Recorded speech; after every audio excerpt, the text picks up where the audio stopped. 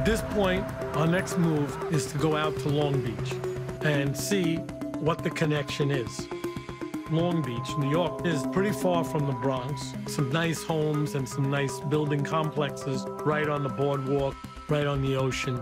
It's considered a nice middle to upper class area. One of the first things we did when we went out to Long Beach was check in with the local police department. After notifying the police, we went over to the Shore Road location where the car was registered to.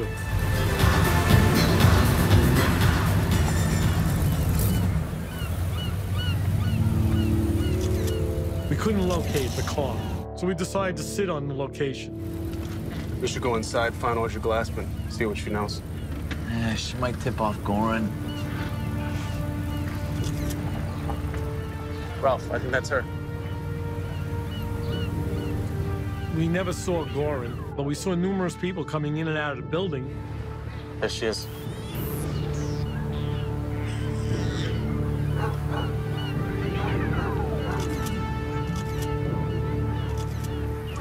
Well, she won't be around for a while. Yeah. That looks like the super. We should go talk to him. Worth the shot.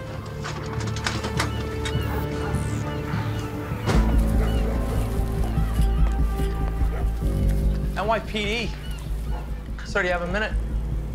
How can I help you, officers? We made contact with the super, and we showed him the picture of Gorin. Have you seen this guy?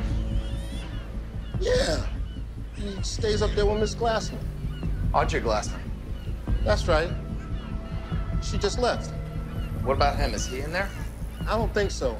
He walks his dog every morning on the boardwalk.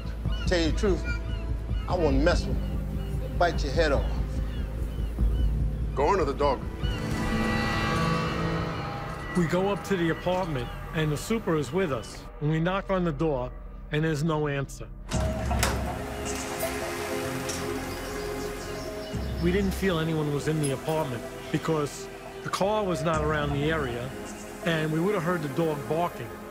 Thanks a lot. We're just gonna need a couple minutes. All right, no problem. If you need me, I'll be downstairs. Okay. We talked the super into letting us in. We don't have a warrant for the apartment. All we did was take a look.